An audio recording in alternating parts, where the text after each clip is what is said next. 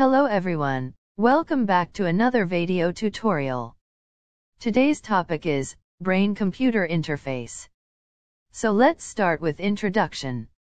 What is brain-computer interface? Basically, a brain-computer interface is a system that measures activity of the central nervous system and converts it into artificial output. That replaces, restores, enhances, supplements, or improves natural central nervous system outputs. Brain-computer interface improve many functions of human, including, replace lost functions, such as speaking or moving. They also may restore the ability to control the body, such as by stimulating nerves or muscles that move the hand. They have also been used to improve and enhance many functions. Brain-computer interface utilize many techniques for measuring the brain activity, such as electroencephalography, e.g., functional magnetic resonance imaging, fMRI, magnetoencephalography, MEG, intracortical neuron recording electrocorticography, ECOG, near-infrared spectroscopy, NIRS, positron emission tomography, PET. Basic block diagram of brain-computer interface.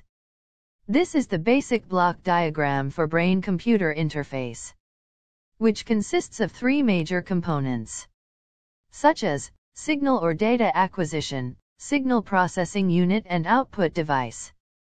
These components control the overall activity of the devices. Working of brain-computer interface. Based on the block diagram, we saw that different components are control the activity of the system. Each system have different functions. For example, signal acquisition unit.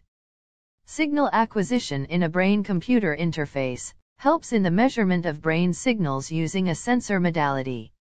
The sensor is basically a device implanted in the brain, usually multi-electrode arrays that records the signals directly related to the movement. The signals can be amplified to levels suitable for electronic processing, and then filtered with suitable filters, and the filtered signals can be digitized and transmitted to a computer. Next is feature extraction, which analyze the digital signals and translate into output commands. And then, resulting signal features are passed to the feature translation algorithm for the output device. Based on the commands, output device, brain-computer interface, providing functions. And also, the device operation then provides feedback to the user.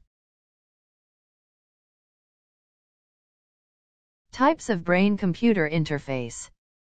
There are three main types based on the intercept, the electrical signals that pass between neurons in the brain and translate them to a signal sensible by external device, such as invasive brain-computer interface, partially invasive brain-computer interface, and non-invasive brain-computer interface. In invasive types, generally use electrodes that are implanted directly into the gray matter of the brain during neurosurgery, so it can produce the highest quality signals. In the non-invasive technique, medical scanning devices or sensors are mounted on caps or headbands, and they help to read the brain signals.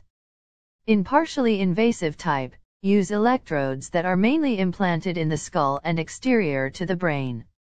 Applications of brain-computer interface.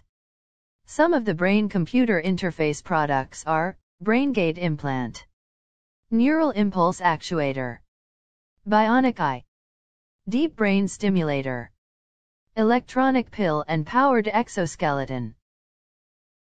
Thank you for watching this video. If you like this tutorial, please share with your friends and family. Thank you.